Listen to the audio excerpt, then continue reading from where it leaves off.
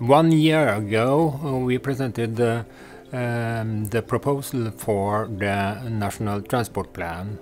That plan was treated by the Parliament last spring.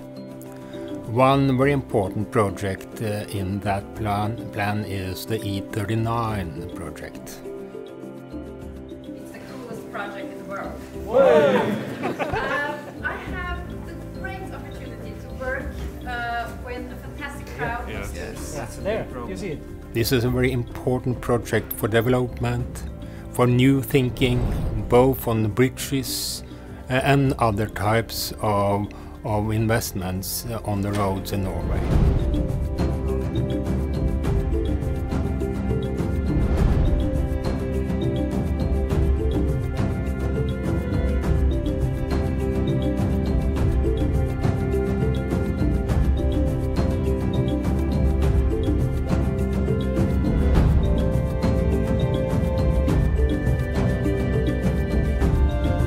We need students, we need education, and we need very much what I call young heads to help us with this development.